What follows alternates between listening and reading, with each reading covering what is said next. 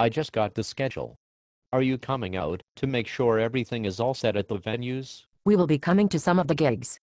For instance, we want to be there for you in Las Vegas.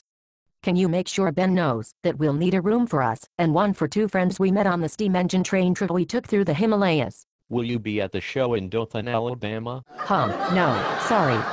That is the week we are flying to Fiji. But, the following week in Miami, we'll fly in a day early. Can you go deep-sea fishing with us? No. I won't be there until the day of the show. The night before, I'm performing in Wendover, Nevada. Why don't you meet us there? But, well, I don't like Wendover. Me neither. You are so funny. I have to go. I'm having lunch with the Dalai Lama.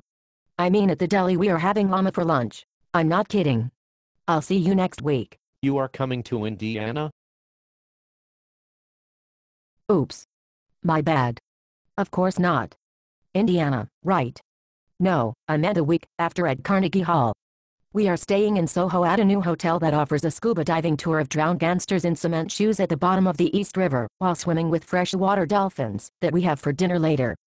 Did you get my text about waking up at 4 to do a podcast interview for the Comic Hero Magazine channel.org/waste of time? I guess it's pointless to ask if we will be seeing you in Omaha. After New York, we won't see you again until Amsterdam. Ta-ta.